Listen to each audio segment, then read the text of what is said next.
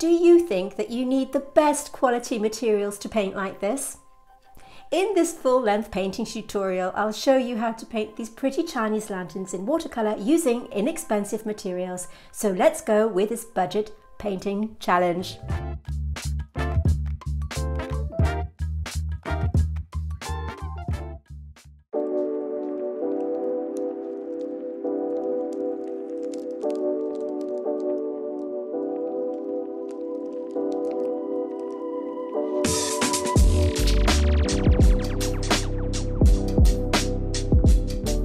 Okay, so I've done a really simple outline of the Chinese lanterns like this. Really simple to do. I've actually traced them down, and we have a line drawing and reference photographs to accompany this tutorial, and I'll tell you later on how you can have free access to this. Now I'm using really inexpensive paper today. This one's a sort of mixed media paper by Daler Rowney. It costs about £8 here in the UK. So I'm trying to keep everything as cheap as possible for this watercolor painting challenge. I haven't used this paper before, so everything you see here will be as new to me as it is to you. And the paints I'm using are by Magic Fly. This is a 36 tube set, and I'm only using about 5 or 6 colours from this set today, and it also comes with 3 little brushes within the box, and I'm going to be using a couple of these brushes as well. So again, this is all new to me. On the side of the box it tells you about the opacity of the paints.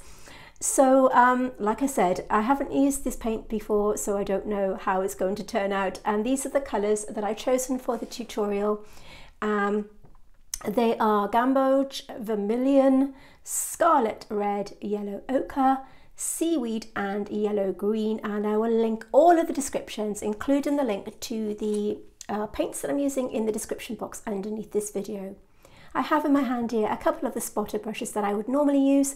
I'm just going to start off with them, but then I switched to the brushes that are within the kit to make it a really fair challenge. So this is Gamboge, and I'm going to be putting little blobs of these tubes into my little ceramic dish that I have here, noticing that the undertone of the watercolor painting will have a kind of yellowy base, so that's what we're going to do here. And I'm using, to start with, my spotter brush, but like I said, to make it a fair challenge, I switched to this brush a little later on, which I will use throughout the tutorial. So I'm just adding some water with my pipette here, and just adding a water glaze to the area that I want the paint to go. So this is going to begin by painting wet in wet, which simply means that I'm going to be adding water to the paper where I want the paint to go.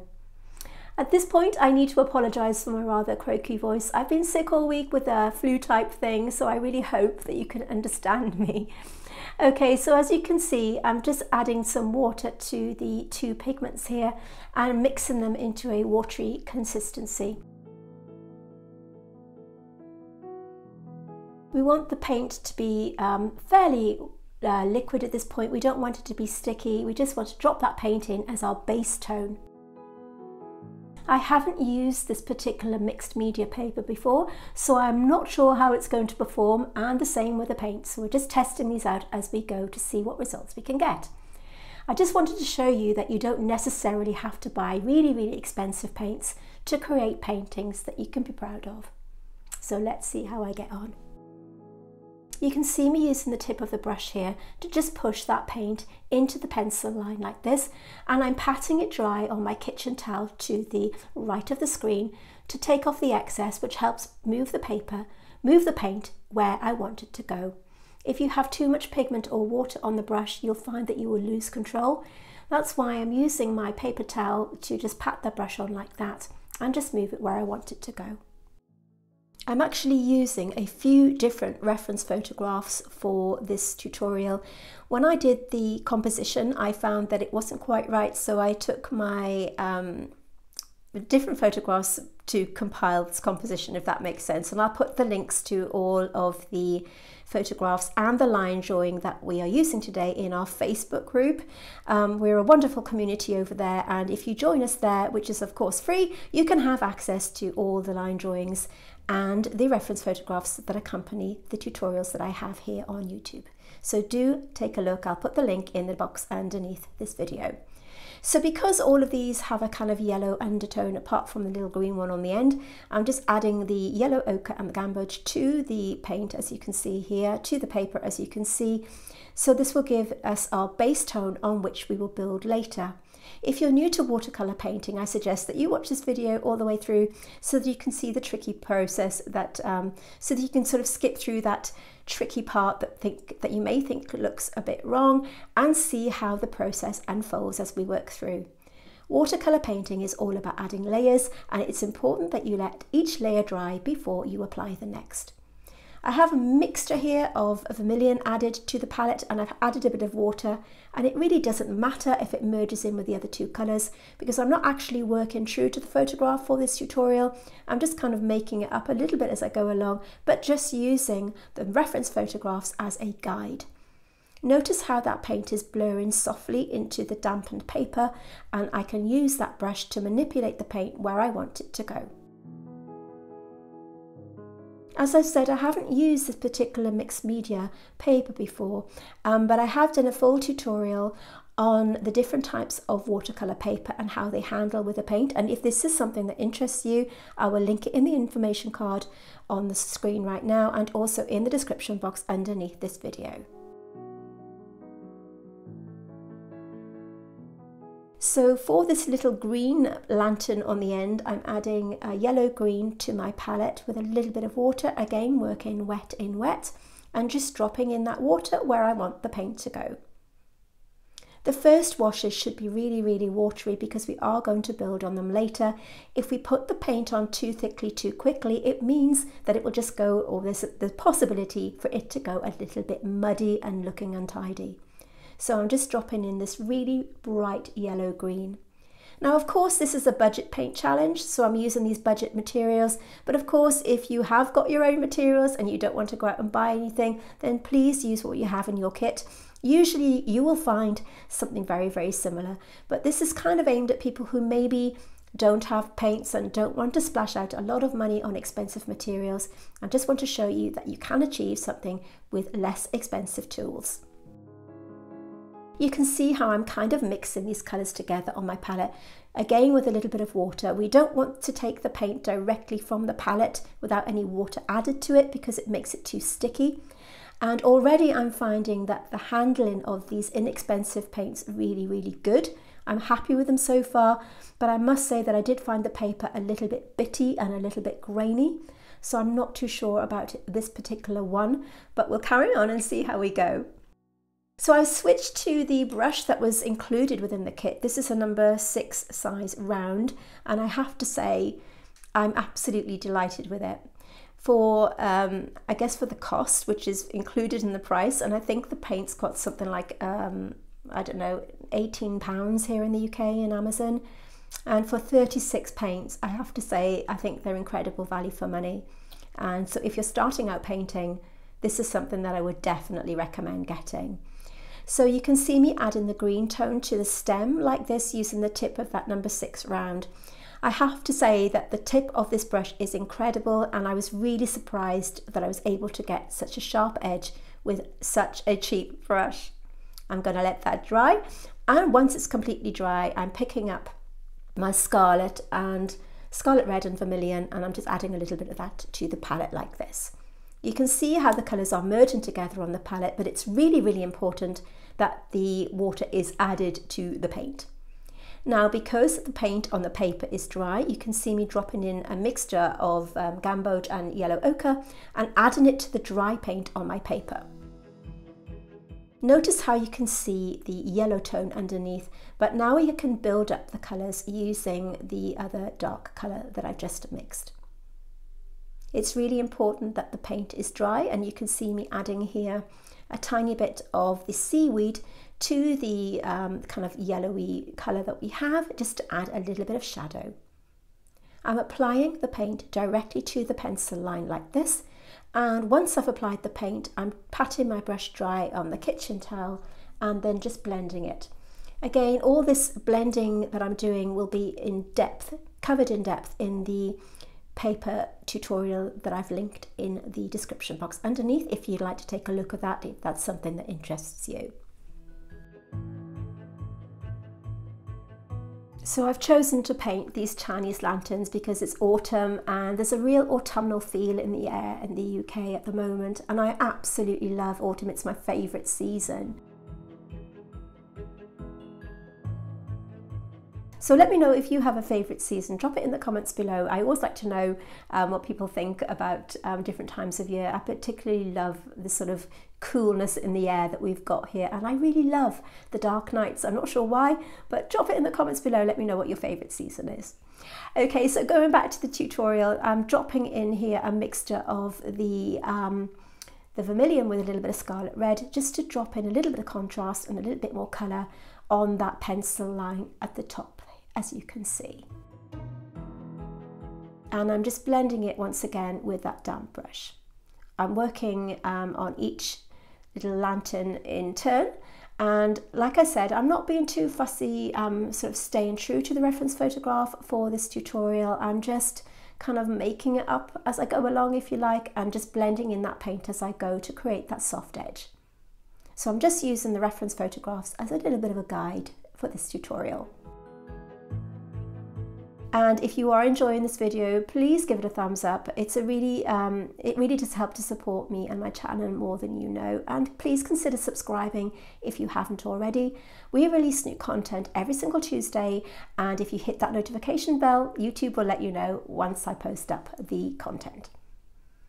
So again, working section by section, and you can see I've missed out the middle one because the section I've painted is still damp, and we don't want the paint to splurge into that damp paint. So I'm just missing that while it dries and focusing on the outside edge here with a little bit of yellow ochre along with those two reddy orangey tones, dropping in the paint like this.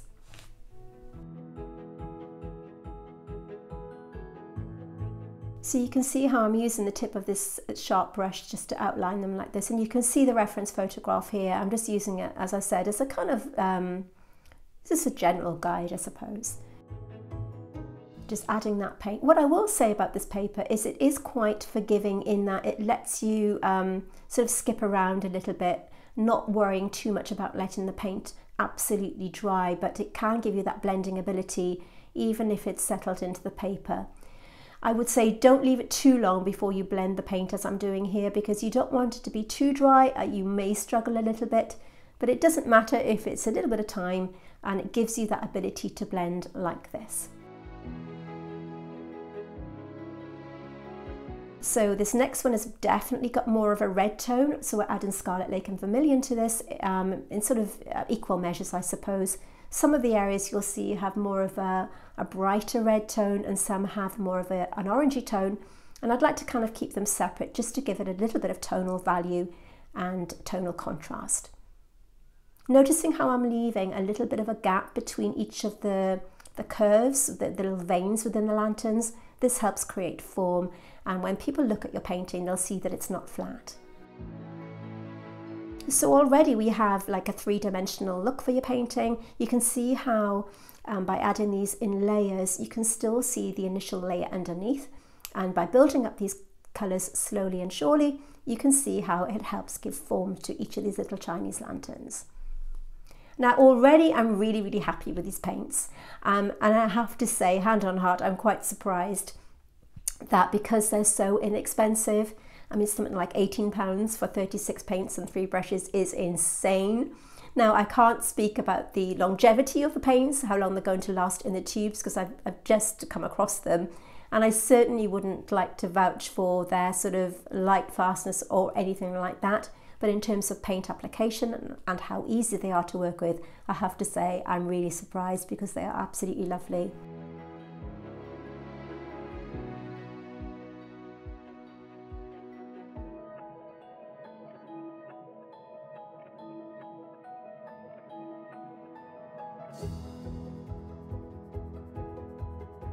So mixing the yellow green and just applying it onto this little green lantern on the bottom with a tiny bit more of the seaweed green, just to add a little bit more contrast. You can see I'm just dropping it in, and we can still see that lighter green underneath, wiggling my brush and softening through the colours.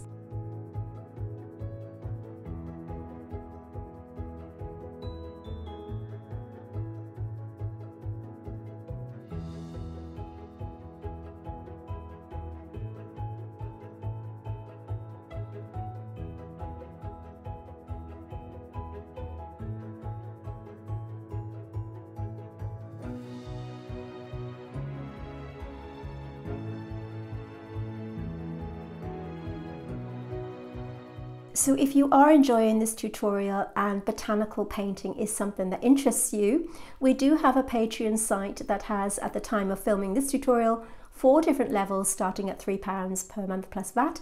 And it's we have full-length painting tutorials on there that are completely different to the YouTube tutorials and are of course ad-free. And if this is something that interests you, then I will put the link in the description so that you can link through to that. Plus it's a way of you helping to support my channel. So do take a look if you'd like to know a little bit more about botanical painting. Right, so back to the matter in hand. Let's go back to these beautiful little lanterns and continue to build up the paint like this. Going to the Vermillion and Scarlet Red on this second one down, noticing once again that I'm leaving a little bit of a gap and negatively painting around those folds. Don't worry if they look too stark at the moment, that's easily sorted later with a plain water glaze. It's just important that you get those in place to begin with.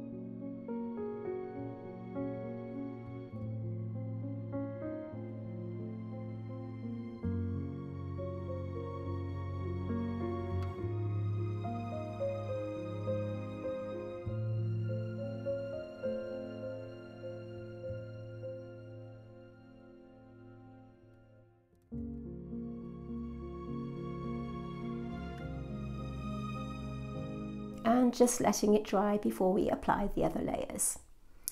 So I'm just mixing up the Gamboge with a tiny bit of yellow ochre. Again, we want to strengthen up the colours now that we've already applied.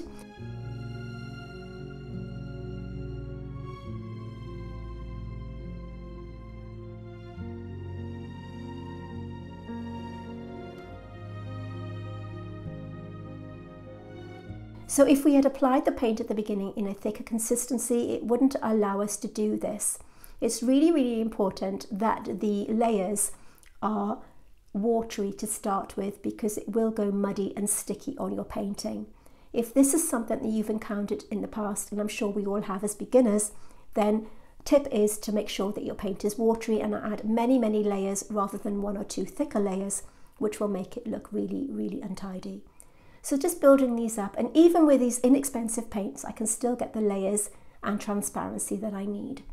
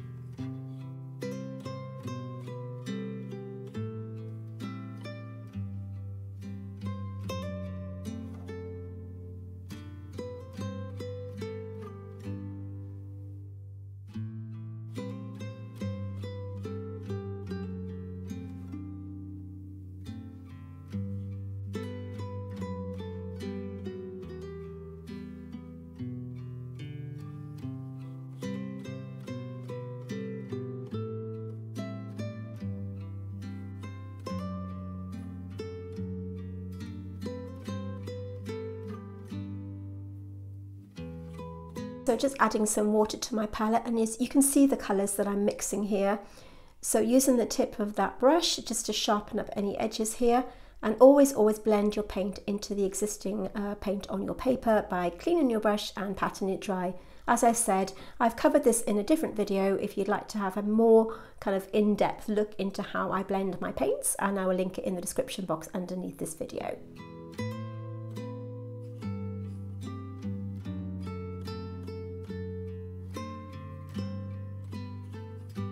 The colour payoff that you get from these Magic Fly watercolour paints is absolutely incredible. I have to say that I'm quite surprised. So yeah, if you're looking for a budget set of paints, then I really recommend these.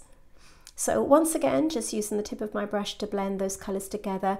And when I'm blending them together, I'm using a really light touch because you don't want to move the paint around too much.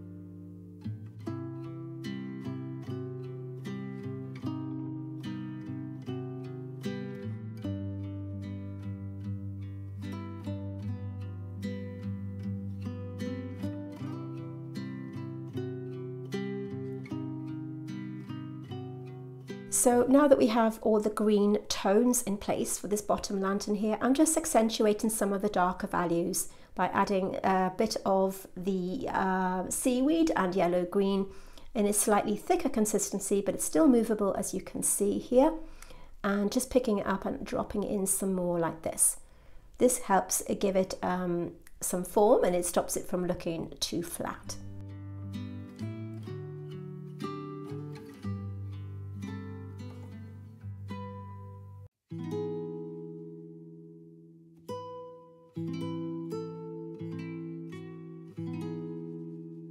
Now at this point you can see me using the tip of this really fine brush to create a bit of texture and a bit of veining to the Chinese lantern like this.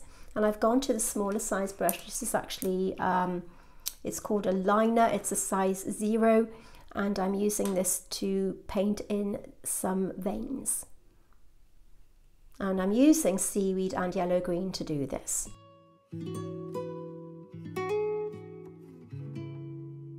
You can see how I'm picking up just a tiny bit of pigment and using the very tip of the brush to create these very, very fine veins.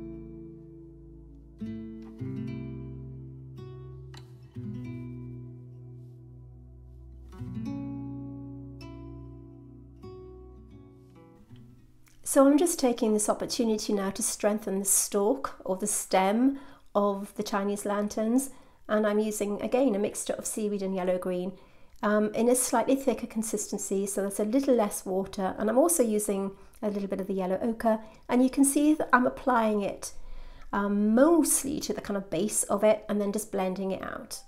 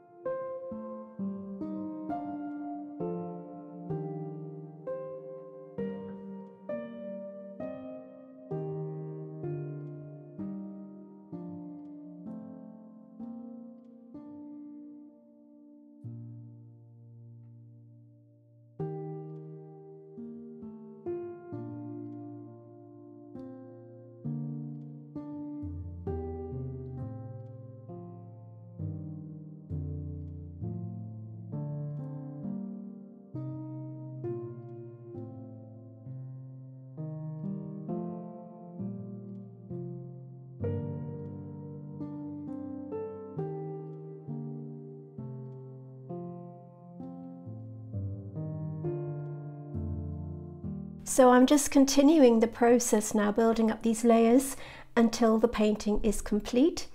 So as an overview to this watercolor painting challenge, do I recommend these budget magic fly paints? 100%. I absolutely love them, and I think that it's something I would definitely buy if I were new to painting and I were working on a limited budget.